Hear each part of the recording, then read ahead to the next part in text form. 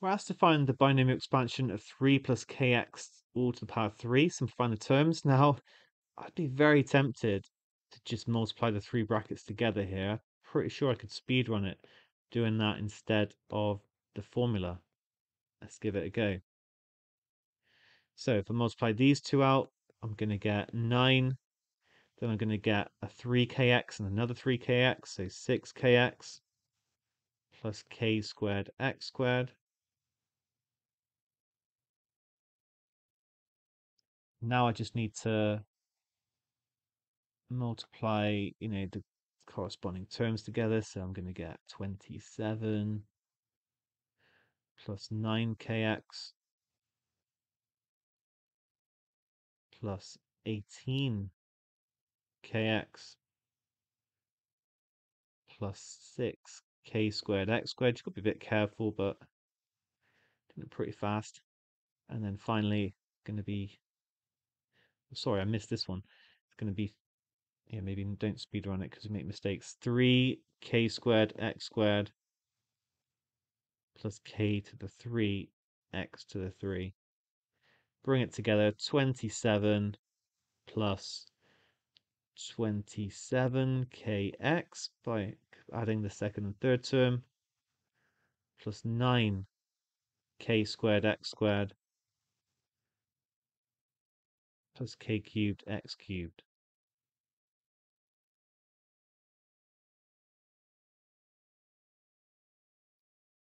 Right, let's try it now the formula way. Obviously, this formula way really comes into its own when you're raising to a large power. It just feels a bit clunky doing it when n is 3. But remember, sorry, I've actually forgotten. I've got 3 plus kx cubed.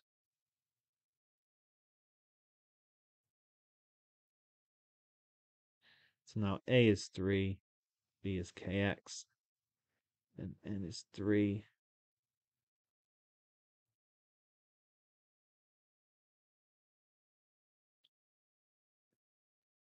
So I'm going to get 3 cubed plus 3c1 times by 3 squared times by kx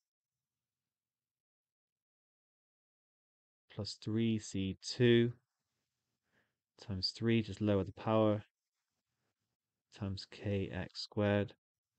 Okay, maybe this way is quicker actually. Plus, then this is the last term, kx cubed. 3 cubed is 27. 3c1 is actually just 3, so 3 times 3 squared, 27 again. 3c2 is the same as 3c1, so it's also 3. It's going to give me 9, k squared x squared, and then k cubed x cubed here. All right, both solid methods in this case, let's just say that.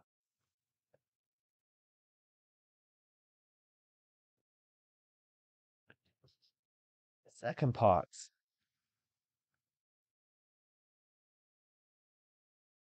So I think we've done most of the question with that expansion.